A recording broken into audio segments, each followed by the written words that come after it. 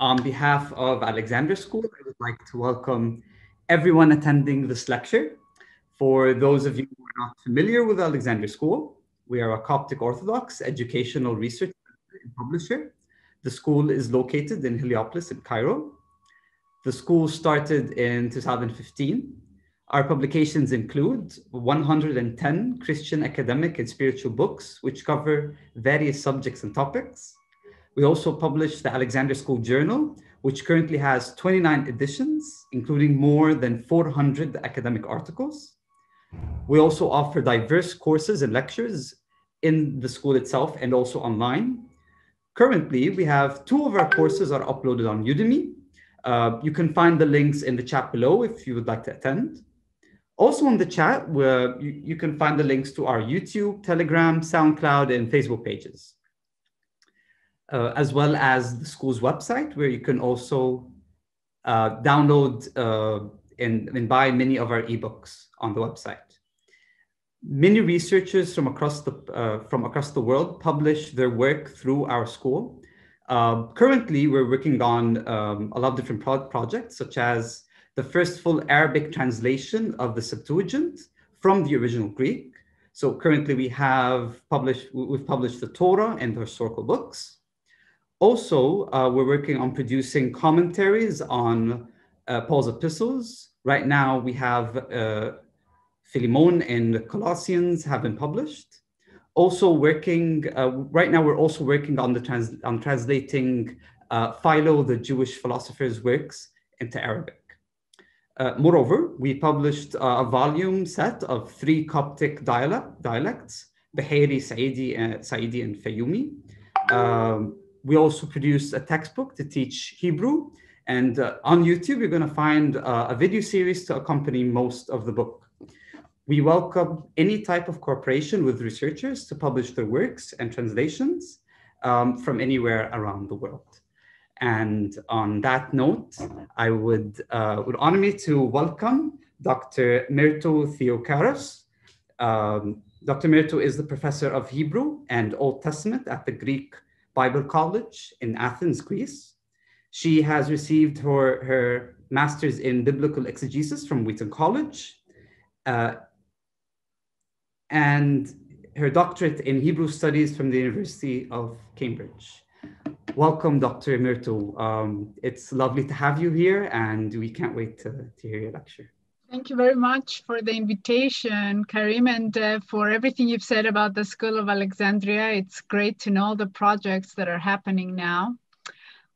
So our topic today is the status of women in the Old Testament, and I will be sharing my screen with you. I hope it works. So the approach I am taking today is not the historical critical approach. I'm not looking at different sources and examining this chronologically, but I am looking at the text as it stands, as it is in our Bibles, as we call it the Old Testament, and it's the book of the church. So I will not be getting into historical critical analysis.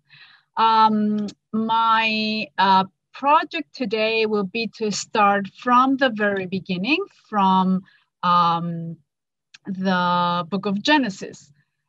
So let me see if I can get this right. The woman in creation. So how is the woman presented in the beginning? This is the first thing we must look at. The beginnings of God's creation usually tell us or are expected to show us the intentions of God for humanity. So first of all, I would like us to look at this aspect of the image of God together for the woman, especially, but for humanity in general, but especially for the woman. So God's intentions for the creation of humans are found in the first chapter of Genesis, and particularly in verse 26, where God declares, then God said, let us make humankind in our image according to our likeness, and let them have dominion over the fish of the sea and over the birds of the air and over the cattle and over all the wild animals of the earth and over every creeping thing that creeps upon the earth. So we are so used to this expression that humans are made according to the image of God that it does not really make an impression to us anymore. But in the ancient world, this expression must have appeared extremely strange because only kings were characterized as God's image in both Egypt and Mesopotamia. In Egypt, the king is usually called the image of God Re or Amon-Re or Horus or Atum or Ammon. And for example, we have the god Amon-Re who speaks about his king, Amenhotep III, and he says the following: "You're my beloved son, the one who came out of my loins, my image, which I have placed on earth. I appointed that you will rule the land with peace." So in the creation story now, the writer, being familiar with this ancient understanding about the king as the image of God, he uses that same expression provocatively to apply it to humanity as a whole. What we have here then is a radical democratization of the expression image of God. Even more radical or shocking, if you will, is the fact that this expression is not used only for the male, but also for the female. Apparently, it is not enough for the writer that the exclusivity of this term for the king is abolished and is now applied to every man, but beyond this, it even passes to every woman. And we can also see this in Genesis 5. This is the list of the descendants of Adam. When God created humankind, Adam, he made them in the likeness of God. Male and female, he created them, and he blessed them and named them Adam, humankind, when they were created. So if the female is just as adequate to represent God, then this may indicate that God does not have a male gender, or rather, it may be an indication that God is full gendered. So sure, God is described as Elohim in Hebrew, and Elohim has a masculine ending, and the verbs used for Elohim are also masculine, but this is the only available word for gods. And it is used for both male and female gods in ancient Palestine. So God appears with both feminine and masculine metaphors. As a father, he appears in the scriptures, and as a mother, he appears in the scriptures. So therefore, the word Elohim, as well as the verbs and metaphors used, are not indicative of God's gender. It is God's image that takes us closer to who God is. And this is precisely the reason that he forbids humans from representing him with any image, since he has chosen himself to be represented by both male and female. One could be tempted to sculpt a man in order to depict God, or even a woman. One could be tempted to imagine a wife for God, another goddess, on the basis of one's assumption that God is male, and it is therefore through divine marriage that he would give birth to humanity. In fact, archaeological discoveries in Israel have shown that Israelites did depict God, not only as the golden calf, of which we all know, but also as a man, and they indeed created a wife for him, his Asherah. So you can see some of the pictures here that have been discovered of Yahweh and his Asherah. So giving a gender to God would have opened the way to thinking of God as a sexual being that could be potentially sexually manipulated through a fertility cult, which was the most common type of cult in the ancient world. But the question arises, is the female and male image of God on the same level? Are they equal? And an answer might shed light on whether God viewed the woman as equal to man when he was creating. So one aspect to consider is the aspect of authority, because from the first chapter, we see the woman standing side by side with her man with an equal identity, not only in being called God's image along with the man, but it is also shown in their call or commission found in the same verse we have seen before. It says in Genesis 1:28, God blessed them and God said to them, be fruitful and multiply and fill the earth and subdue it and have dominion, rule over the fish of the sea and over the birds of the air and over every living thing that moves upon the earth. So here, for the first time in the Bible, we encounter the issue of human authority, of rulership, and the intentions of God for both the man and the woman to rule together. The Hebrew verb is in the plural, to rule over creation together. So there is no intention from God for one human being to rule over another human being here. On the contrary, the mission of humans for authority over the Creator's creation is exactly the same for both the man and the woman. And of course, things will change later. And in 3:16, after the first sin is committed, we will see a human ruling over another human. We will see man having authority over a woman in the text, and he shall rule over you. But this, however, was not creation's intent. Here is what we have concerning rulership. A third aspect is that we usually hear that the woman was created to be the helper of the man. And we commonly perceive this term as denoting a lower or secondary status. The word helper has come to mean something like a maid. In fact, in English, people will say the help, and they mean the maid. This understanding, however, is anachronistic, and it has nothing to do with the meaning of the Hebrew term ezer, which is used in Genesis 2:18. Then the Lord God said, it is not good that the man should be alone. I will make him a helper, ezer, as his partner. So the Hebrew term ezer does not signify something inferior. In the book of Psalms, especially, the term ezer is often used of God himself, who is the helper of Israel. In Psalm 33:20, for example, we read, our soul waits for the Lord. He is our help and shield.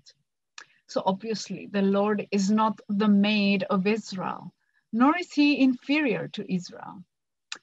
In a military context or in circumstances of threat, the word ezer should be translated not as helper, but as ally. The context of Eden now, it's in the light of the threatening presence of the serpent. This should be the most appropriate translation, ally, not helper. As Adam finds himself in the battle, he will need to depend on Eve so that they may prevail together. So without this ally, it will be impossible to face the challenges placed before them. The failure to have a common front, a coalition, will sadly bring about the fall of humanity later on. It doesn't take much thought to see how this is often the reason of failure in our marriages and in our churches as well today. So the matter of the side of Adam in the creation, we often think that the narrative about the creation of the woman from the side of the man demonstrates that God created the woman as inferior. And at this point, however, we need to know that the understanding of the ancients about the sexes was probably different. They seem to have believed that instead of two biologically different sexes, they thought that only one sex exists, the male one. Female is simply a subcategory of the male.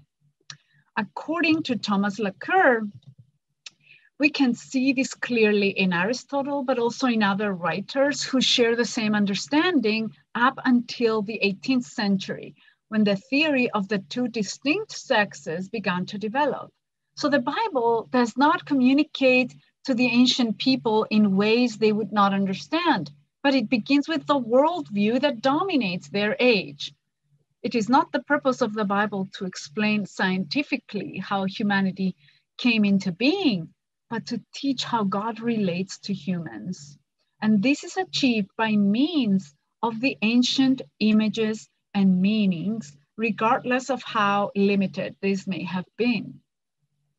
Therefore, despite the fact that the female is presented as a byproduct of the male, and this explains the title Isha, which means woman, which is produced from the title Ish, man, in 223, this has nothing to do with the qualitative evaluation of the two sexes, because as we have said, the woman has already been deemed by God as his image, equally worthy with man, and as Adam's necessary ally in the battle.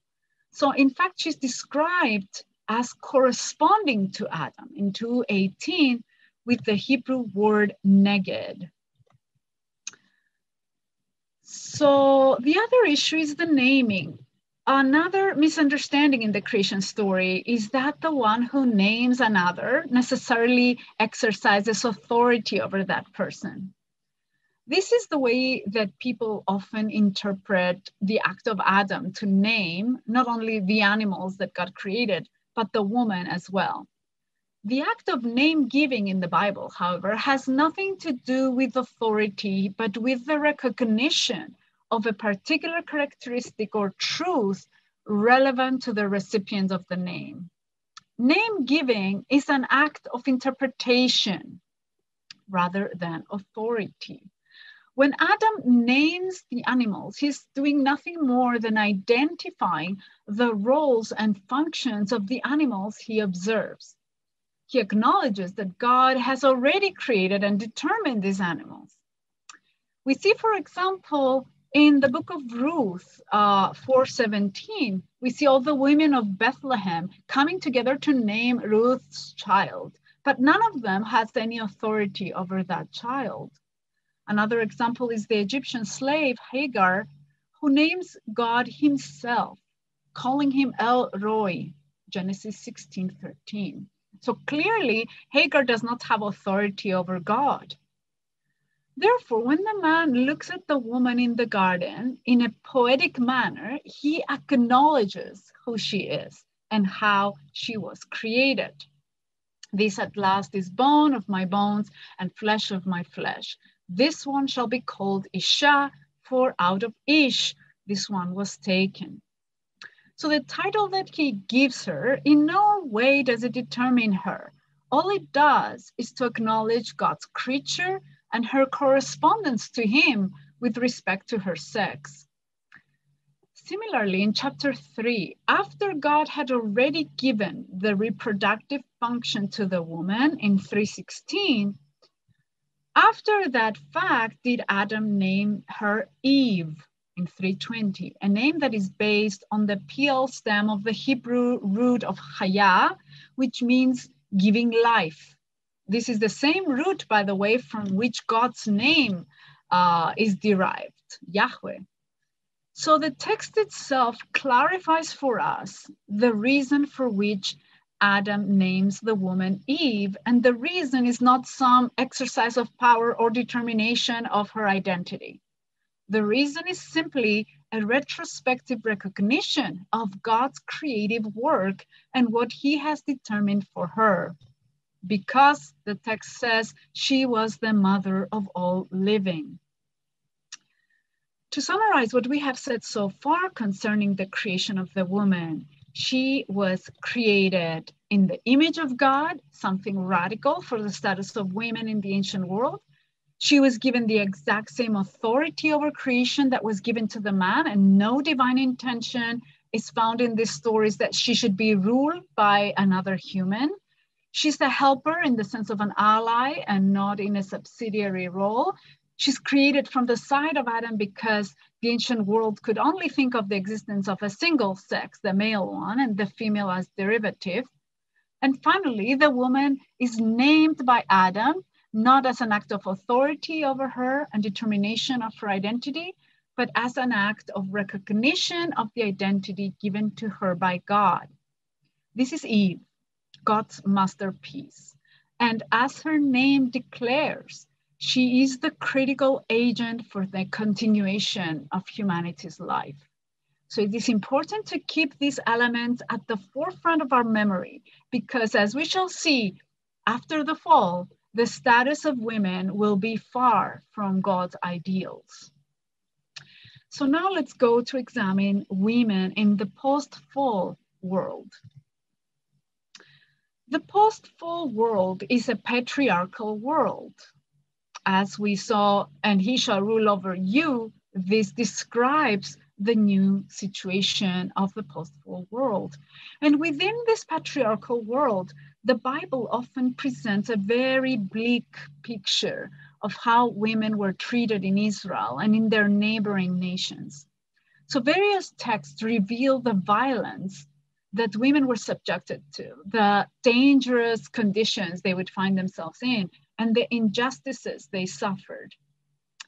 The story of Dinah's rape, for example, in Genesis 34, reveals significant truths about the status of women. And this horrific story, not only was Dinah raped, but the whole city of Shechem was slaughtered as a result. What is most revealing is the reaction of her brothers, who said that Shechem treated their sister like a prostitute. Should our sister be treated like a prostitute?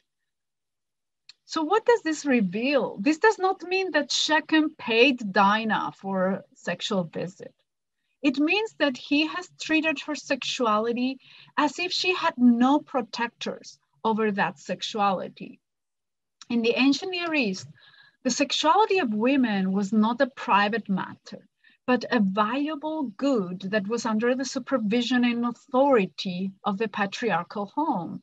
Therefore, Dinah's brothers are upset because Shechem treated their sister like a woman who is outside the care of the patriarchal home and is completely abandoned by any male defenders. This is revealing then of how women who found themselves without male defense outside a patriarchal home could easily become prey to all kinds of abuse. The story of Tamar in Genesis 38 confirms the despair in which Tamar found herself once Judah had kicked her out of his patriarchal home, since she became a widow. In order to find herself back into a home and be able to survive, she's forced to resort to measures of seduction, like a prostitute, in order to secure her rights. In this case, we see sexuality becoming the only available weapon for a woman to survive, especially when the law that was created to her favor was neglected. And in this case, the law of levirate marriage, which we can read about in Deuteronomy 25, that is the responsibility of relatives to marry their brother's widow, not abandon her. This is the same law that Ruth will attempt to activate, that is, bring to the attention of Boaz and urge for its fulfillment. And again, Ruth and Naomi as well find themselves outside a patriarchal home, male defense and care. So Ruth is initially forced to begging in the fields of Boaz, and then to following a plan of sexual seduction to secure survival for both herself and her mother-in-law. In various occasions in the book of Ruth, we have indications on the treatment of women. For example, I have ordered the young men not to bother you, Boaz said to her. The fact that Boaz had to order his men not to bother her, not to reproach her or rebuke her. There's 3 more times in the book that this thing is mentioned. It reveals the dangers which were obviously so common, especially towards the women and even more immigrant women, that Boaz had to make a special prohibition against such a treatment. Of course, the time of Ruth is the time of the Judges, and we all know this book that reveals the horrific status of women. In this book, for example, we have Jephthah in Judges 11.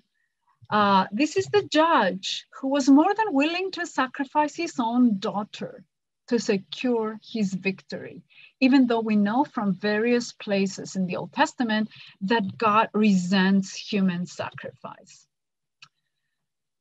So we have also in the book of Judges, the Levite's concubine in Judges 19 and 20. We see in Israel, being in a state where even their most holy tribe, that of Levi, was behaving like a criminal. Not only did this Levite hand over his concubine to be gang raped, not only did he not bury her, which is something required by law, even for the worst criminals, but he butchered her in pieces as if she was an animal.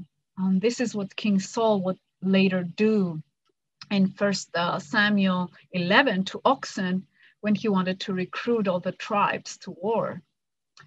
Following this story, we have the capture of 400 virgins of Jabesh Gilead by the Benjaminites after they had slaughtered the rest of the population, the families of these virgins.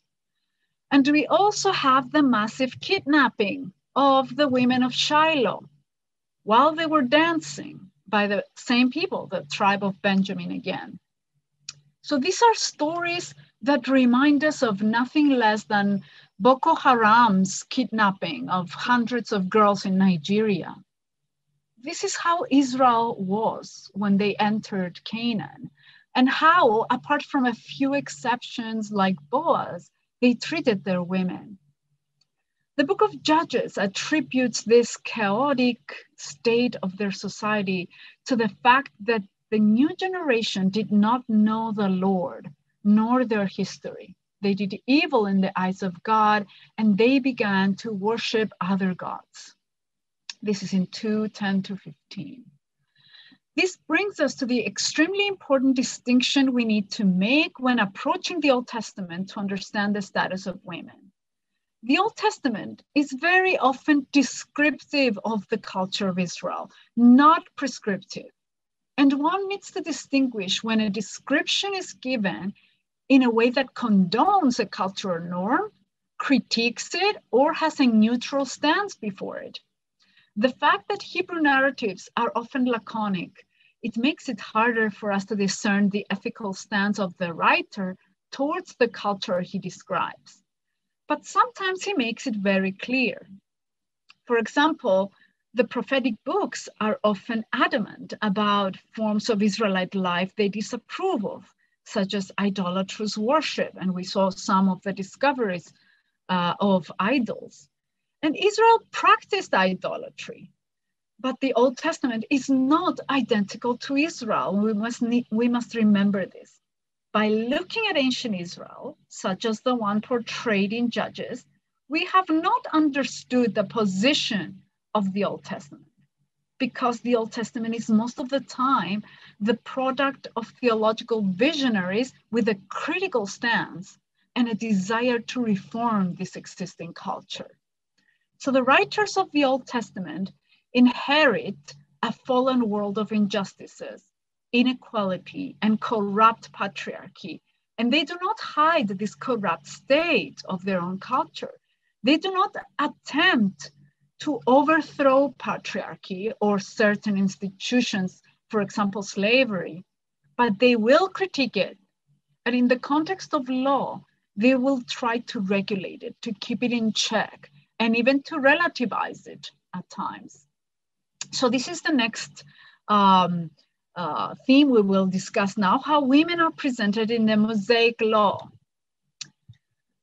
So apart from the narratives of the Old Testament, often the existence of certain laws offers us a window into the culture that existed and the kinds of things that were practiced. Something must have been a practice in order for a law to be written against it or attempt to regulate it. But God did not abandon his people to their own devices, and especially to the tendency of running society in a selfish, in a greedy and discriminatory way. Instead, after the fall, he has made sure to give regulations in order to limit and educate this fallen nature that we find ourselves in. The Apostle Paul, in fact, in Galatians 3:9, he says that the law was added because of transgressions. We are transgressors now, so the law is needed for us. We must also note another characteristic of biblical law. It is dynamic. What do we mean by that? Well, for example, we observe a law given in Exodus 21:2 in the context of the giving of the law at Sinai. And this law states, if you buy a Hebrew servant, he is to serve you for 6 years. But in the 7th year, he shall go free without paying anything. Now, in Deuteronomy 15:12, however, that's a generation later on the border of the promised land, the law reads as follows. If any of your people, Hebrew men or women, sell themselves to you and serve you 6 years, in the 7th year, you must let them go free. Now, although we cannot know what motivated the inclusion of women in the regulation in its new context, it suggests that there was a fluidity in the law. It shows us that there's a fluidity in the law, and there was a need for a more explicit focus on the value of women. And now we have another example that is found in the 10 Commandments. And this gives a subtle change again from Exodus to Deuteronomy.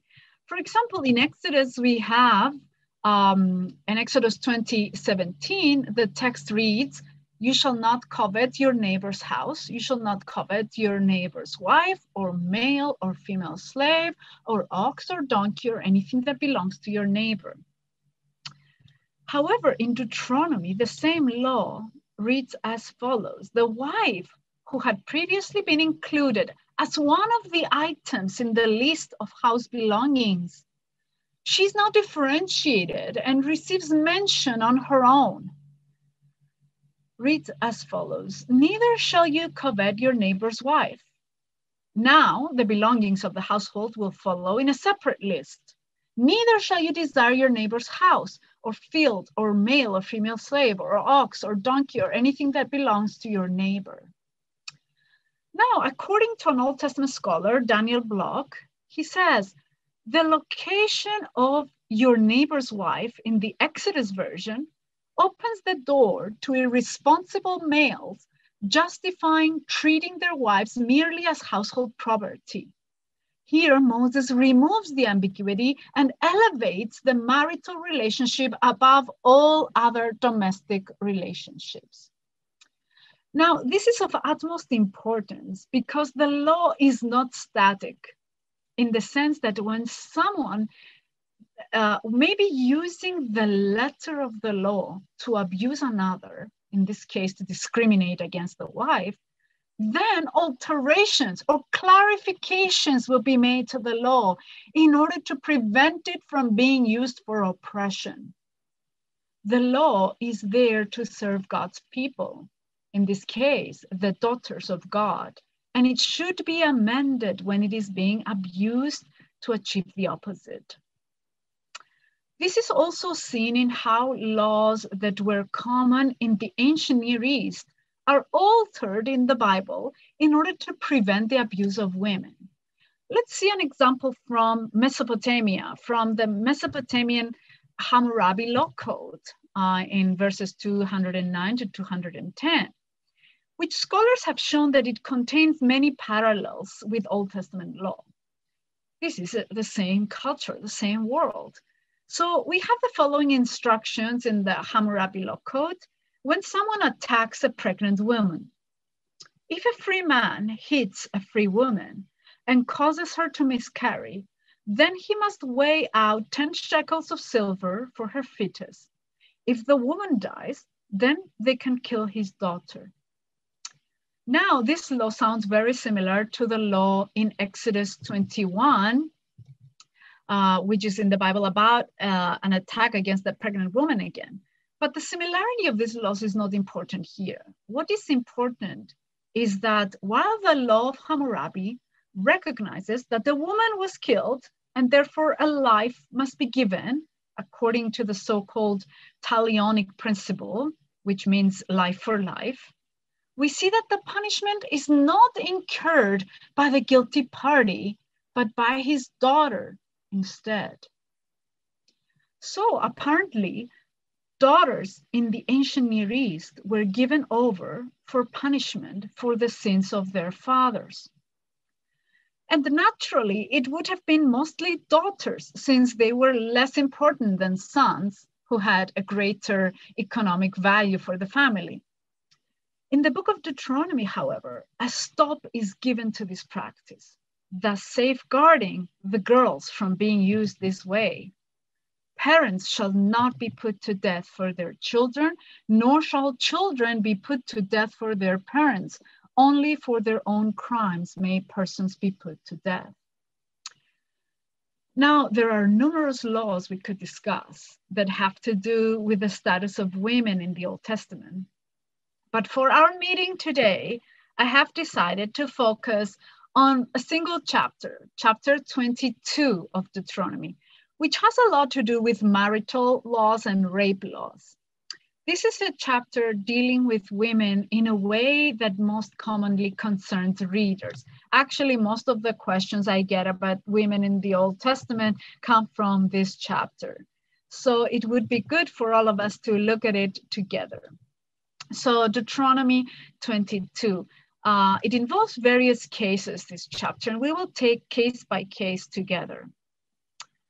So case one is the case of slandering a virgin. We don't need to read the entire text, but I will just highlight different points in the story. So case one describes a man who marries the girl and then decides that he does not want her anymore. So the text literally says he hates her, which is a verb used for someone who wants to divorce a woman. From various divorce documents, we know this kind of language. These documents were actually discovered in Egypt and the Jewish colony that existed in Elephantine, this beautiful island that we find in Upper Egypt. There was a Jewish colony there, and they left us with tons of documents from 6th century BC or 5th century BC, so it's very early, and they show us how things operated, how the Jewish law operated. And we learned from these documents that when a man wanted to divorce his wife, he would pronounce in front of witnesses the words, "I hate my wife," usually 3 times. "I hate my wife, I hate my wife." One could not divorce his wife without giving some reason, of course. And according to the divorce law that we have in Deuteronomy 24:1, it is understood that he would have to claim some sort of indecency in the woman. In our scenario here, the husband makes up a false allegation. He accuses the wife of not being a virgin at the time of their marriage. Now, in the patriarchal culture of Israel, this was a very strong argument for dissolving a marriage because the Israelite culture was patrilinear. Patrilineage means that descent and inheritance is reckoned in the father's line, not the mother's. So one had to secure that his heirs were his own children, and this is the reason this law deals exclusively with the woman's virginity, not the man's. So, but this should not be taken to mean that it was permissible for a man to be promiscuous before or after marriage. If a man happened to sleep with an unmarried woman, then he was obliged to ask her father for her hand in marriage and pay the mohar. The mohar was the customary compensation price given by the husband to the father. So this is a serious accusation, since someone other than her husband could have gotten her pregnant. However, the text stresses the seriousness of this accusation in that the name of the woman is seriously defamed. So while it is a huge problem to mess up the patrilineage, This is not the primary focus of the law. The primary focus is the name of the woman. The woman is seriously defamed. In two different ways, the author speaks of her defamation. He places on her shameful words, the text says, and gives her a bad name. So this repetition impresses on the audience the enormous damage this accusation could inflict on the woman if it proves to be untrue.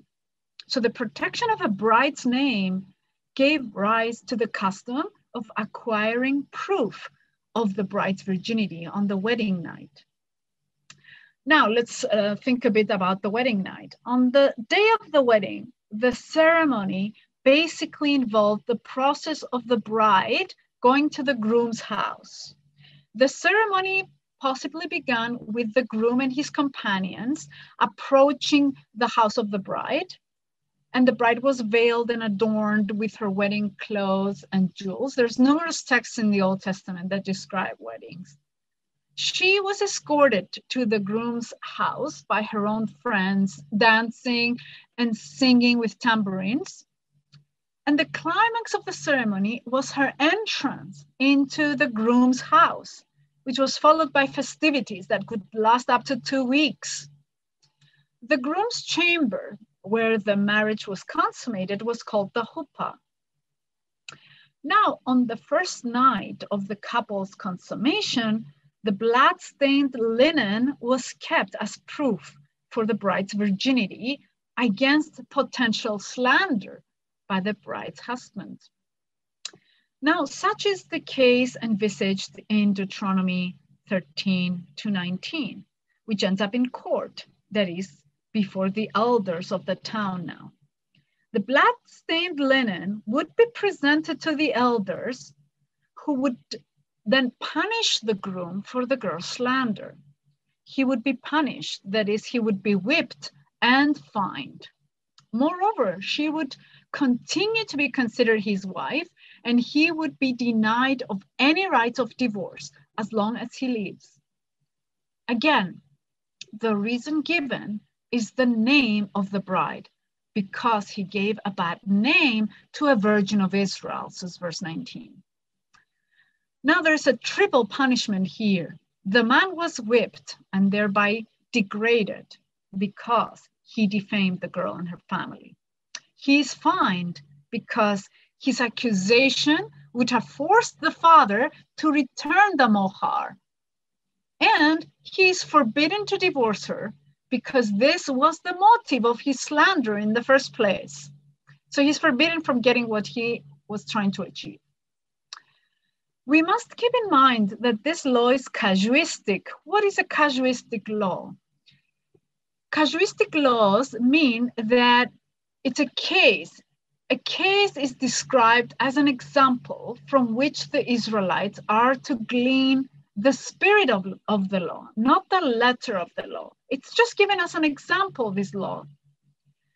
So the case is given so that people would get an idea of fairness in court. And on the basis of that, they would be able to judge analogous cases. So one could imagine a situation where the bride's hymen does not tear on the first night. And so there's no such evidence available for the court. This, however, does not mean that the girl is guilty by default, because there are more laws in Israel that come to bear in situations like this. For such a serious charge, positive evidence would have to be provided, especially since the law does not allow for anyone to be charged with a capital offense without a minimum of 2 witnesses.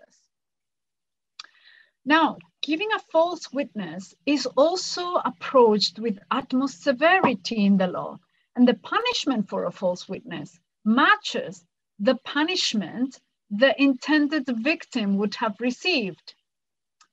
Moreover, as the rest of the chapter will show, one has to determine whether the girl acted freely or whether another man had forced himself on her.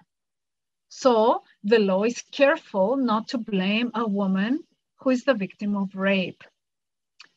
Now, this case 1, betrays something. It betrays a certain ease, perhaps, with which men may have gotten out of their marriages without any regard for the wife. It is possible that some men would find another woman that they wanted to marry, and they wanted to be free from any obligations to the first one. In the book Wisdom of Ben Sira, we see a vagueness that had developed concerning the grounds on which one could divorce. In Sira 25:26, it says, if she, your wife, does not go as you direct, separate her from yourself. But this vagueness, it was dangerous. It showed that if one wanted to divorce his wife, any reason could be given.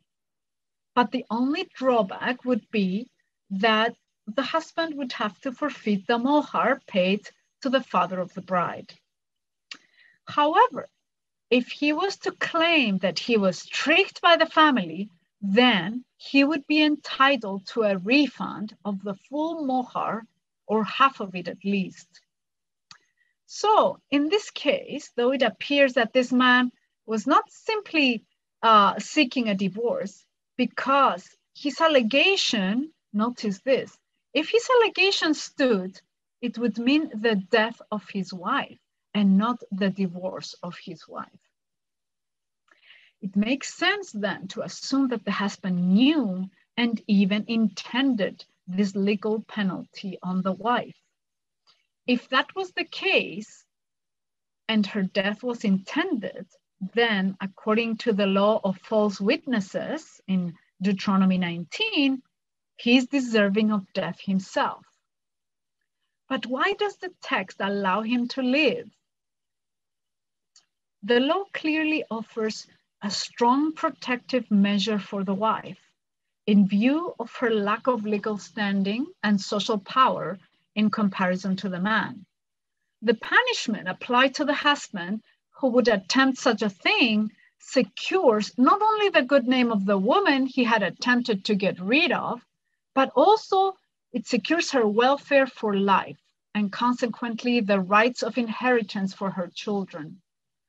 So to a contemporary audience, it would sound harsh to hear that this man who had falsely accused his own wife is not only permitted to live, but is required to stay married to her forever. How would the wife feel to be stuck with a slanderer who had attempted to get her killed? How is this good news for her? Note that the law does not forbid the woman from asking for a divorce. Only the man is deprived of that freedom. So even though the law in Deuteronomy speaks of the husband as the one writing up a document of divorce to the wife in Deuteronomy 24, it does not explicitly forbid a woman from asking for one. Again, the Jewish colony of Elephantine in Egypt did allow a woman to divorce her husband. Even though the biblical text presents only the husband as the one who can draw up a document of divorce, he did not have absolute rights over divorce, but the elders of the town did. They are the ones who decided if one could divorce. Just like they could forbid a divorce, as our case has demonstrated, as well as forbid marriage in certain cases. Like 24:4. They could presumably exercise, the elders, they could exercise pressure on a man to draw up a divorce if they found that the wife was suffering. Actually, in Exodus 21:10-11, for example, we have the situation where a woman is deprived of her food, clothing, and marital rights. And in such an occasion, she's entitled to leave her husband. This implies that the elders were involved. They would hear her claim that she's deprived of her rights, and they could enforce her release from such an uncaring spouse. This was also the case in the law code of Hammurabi, where the wife could obtain a divorce after a judicial decision would recognize the guilt of the husband. But we should, however, take into consideration the situation of women in the ancient world when we examine these kinds of verdicts. What would have been the situation of a woman who was divorced in the context of ancient Israel? And who would benefit from this predicament? Well, first of all, the law on divorce in Deuteronomy 24 permits it if the husband finds something wrong or indecent with his wife.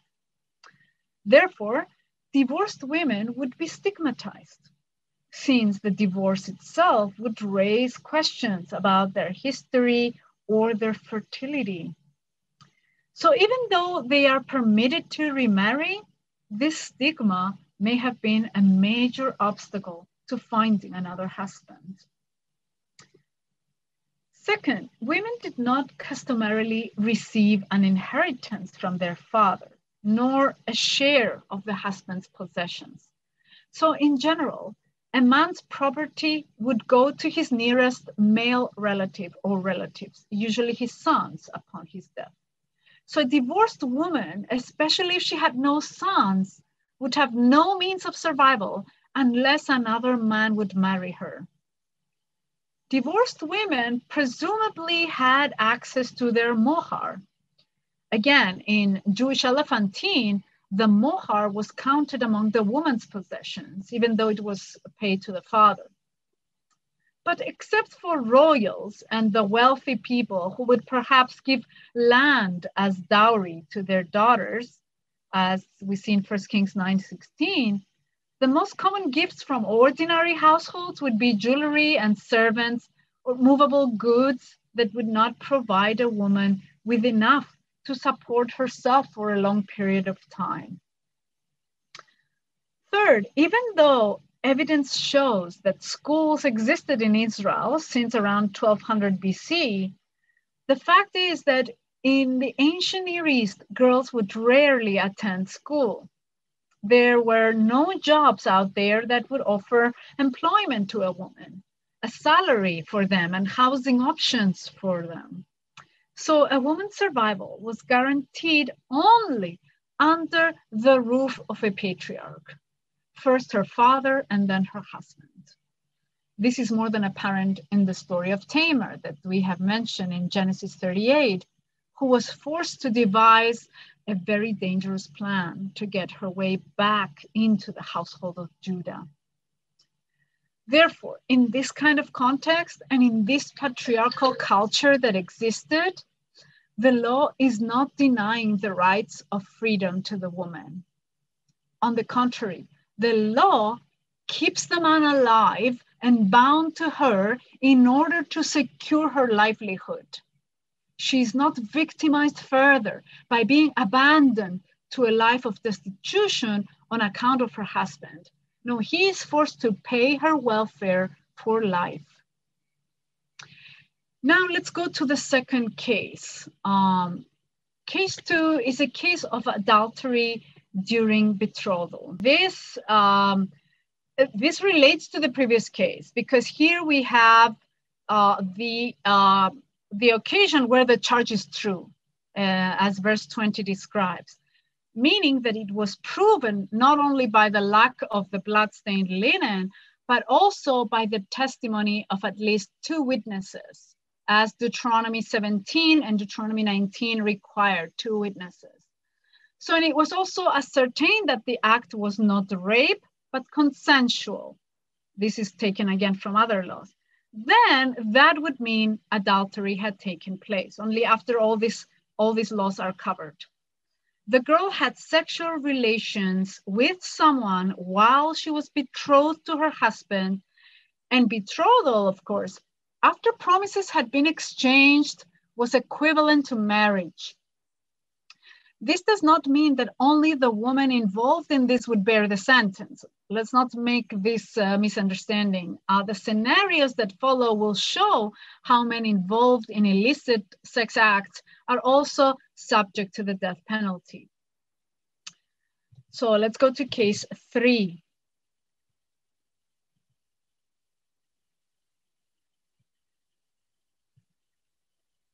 Now, verse 22 speaks of a case where a man sleeps with another man's wife. This law is found in many other places in scripture and all over the ancient Near East, in fact. We see it in the Decalogue, Exodus 20:14, Deuteronomy 5:18, Leviticus 18:20, 20:10. And in this case, since the act is consensual, and given that it has been proven beyond all reasonable doubt upon the testimony of at least 2 witnesses again, then both parties must pay with their lives. And let's mention here that the death penalty for adultery is not a particularity of Israel. It's in the entirety of the ancient world. Okay, so it's not something unique here. But it was possible for the husband to extend mercy on his wife or the adulterer. We see Judah revoking the death penalty on Tamar in Genesis 38, even though she was betrothed. So in other ancient Near Eastern cultures, we see the husband also free to impose a lesser punishment. And even in Proverbs 6:35, it seems to suggest that in some cases it was possible for the husband to accept compensation from the adulterer. So it was left to the injured party. But what is at stake here is, why is it so serious? It's again the paternity of the children. If the wife gets pregnant as a result of this adultery, then the patrilineal lines get blurred, affecting the cohesion of the kinship and the family inheritance. However, this crime was not understood only as threatening patrilineage, but it was essentially an attack on the concept of covenant, which was so fundamental for Israel and its existence as a people under Yahweh, their God. The prophets used the image of adultery all the time to describe how Israel betrayed God and worshipped idols, forsaking the covenant relationship they had established with Yahweh. So what was threatened went very deep. It went deep to the roots of basic trust in a society. Basic trust that forms the foundation of all relationships among a society's members. Much more, the most intimate of covenants. So for ancient Israelites, adultery was not a private matter. It was a national matter. It was believed that adultery defiled the land and it brought about the exile of the entire people. So in fact, it was equivalent to national treason. National treason in most countries, even today, carries the death penalty. Why? Because one person's act results in the killing of the entire nation. And this is exactly what how Israel viewed adultery. And they say this, that the adultery, the sexual promiscuity, and the shedding of innocent blood were one of the main reasons that we are exiled. We lose the nation completely. So this is why they viewed it as so serious, which is very different from how we are used to viewing adultery today. Let's go now to case 4. So case 4, 23 and 24 verses, this is the next scenario which touches on the topic of promise. Again, another agreement that is based on fundamental trust between 2 parties. The case involves a man sleeping with a woman who is not yet married to another, but a promise of marriage has been made. So an engagement was taken very seriously in Israel.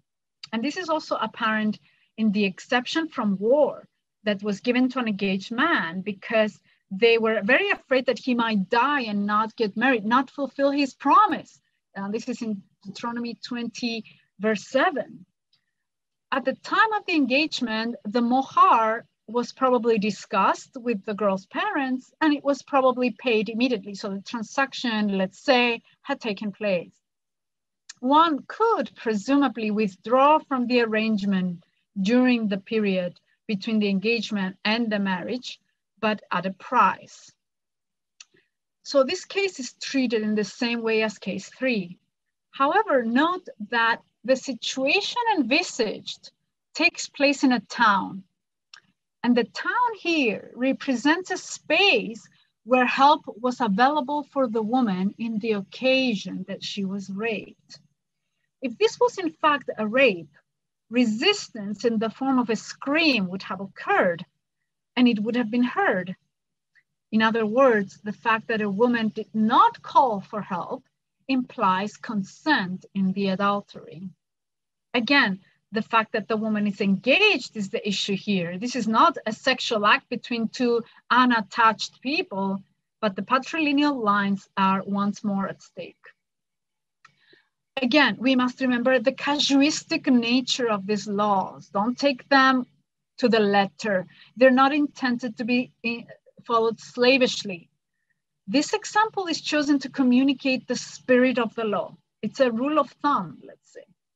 The law is warning the Israelites not to condemn a girl that has been raped, but to make sure that this was done in full consent. One could envisage a situation where a man would overpower a girl to rape her in the town, holding her mouth shut or threatening her with a knife not to scream. Surely the spirit of the law would not approve of the condemnation of this girl solely on the basis that she did not scream. The law encourages the judges to reach verdicts on the basis of analogous, not identical situations. Let's go to case 5 now, where we do have a rape. This is a situation where the sexual act between a man and a betrothed girl did not occur in a town, but out in the countryside. So this is clearly a rape, since the text mentions specifically that the man overpowered the girl.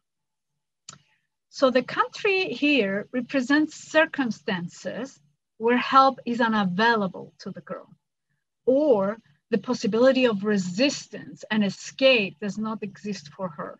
So there's an absolute overpowerment. The law then understands that the girl may have called out for help, but no one was there to help her. Therefore, she cannot be condemned along with the man who violated her. Now I will mention a few thoughts by Martin Luther, the great scholar of the Reformation, who was explaining this verse. And when he was commenting on this verse, he said that the country is just an example. It does not exhaust the law, but it refers to any circumstance where a girl finds herself incapable of soliciting help. Just like it would happen if someone were to seize her when she's alone in her house, in her garden, or in her room. If someone were to threaten her with a knife, even if she's not out in the country, at that moment, she finds herself more alone than ever. And here I remember Susanna, the story of Susanna, where she was actually in her own yard, in her own house. So she intended to scream, the woman that Luther is describing here. He's describing a woman who intended to scream, but she couldn't, even if she was in the city. So even though she couldn't, it should nevertheless be understood that she had indeed screamed, says Luther. So again, this scenario, as opposed to the previous one, it distinguishes between consensual and non-consensual misconduct. So this is the whole point of the law, the whole spirit of the law, to look for consent. So the authors go on to state that nothing should be done to the girl. And here we must assume that nothing should be done to her reputation either. We already saw how seriously defamation of a daughter of Israel was handled in case 1. Therefore, any kind of harmful rumor about her intentions, such as the ones we often hear today about the rape victims being the ones who provoked or led on their victimizers, or what clothes were they wearing, and things like that. It should be understood to be likewise prohibited in the context of the same chapter. Such defamation would be a sort of penalty on her that is completely uncalled for, since the girl is innocent of a crime. What is rape like in the eyes of the authors? Do we get the weight of rape today? The text says that rape is identical to premeditated murder, 22-26. Deuteronomy 19 speaks of cases of premeditated murder. It speaks of cases where manslaughter happens unintentionally, and the manslayer may be granted asylum and escape the death penalty, but it also speaks of a person who intends the murder of another, who waits for him and attacks him fatally, is a predator. The latter involves premeditation for murder and is therefore subject to the death penalty. But in case 5, the girl is raped, but the rape is not fatal. She is still alive, since the text says that they're not to punish her by death. So she didn't die in the hands of the rapist. However, it seems that the authors consider the effect of the rape as identical to a fatal premeditated killing. They equate the two, even though she's still alive. The effects of rape stay with the victim for life. The general principle in the ancient Near East is life for life, but here, even though no life was taken, the authors consider the harm done to be of the same degree. We must also note something else here. Note that there's an absence of witnesses. She's in the country. There's no one. Even if she screamed, no one heard her. So how does the law of the 2 witnesses that are required for someone to be put to death, how does it function in this case when there's no witnesses? Well, the only choice for this law to function is for the voice of the woman to be believed. The weight that is given to the voice of the woman, the testimony of the woman in the absence of any witnesses and against the witness of the guilty party, she is clearly given more weight. Her voice is clearly given more weight. But the question now arises, will her fiancé call off the engagement? Would she be considered damaged goods for him now? Will he be willing to care for her and the potential baby that resulted from the rape? Will he adopt it as his own? Will he honor his promise or abandon his responsibility to this poor soul? Dissolving the engagement would put the girl in a precarious position. She's no longer a virgin and would not be another man's first choice for marriage, especially if she has mothered the child of another man outside wedlock. The text seems to assume that the fiancé will honor his promise and marry the girl. And this is where the law of God is counting on the just people of Israel, the just males of Israel. Now let's go to case 6. Case 6 is the case of a rape of a girl who is not engaged. So there's no obligation on anyone else to assume the burden of the girl's welfare if the man is executed. In case 6, the man is spared and he's forced to marry the girl without ever being allowed to divorce her, as well as pay a fine to the father of the girl. So now this, to contemporary ears, it sounds like an intolerable situation for the girl who is forced to marry her rapist.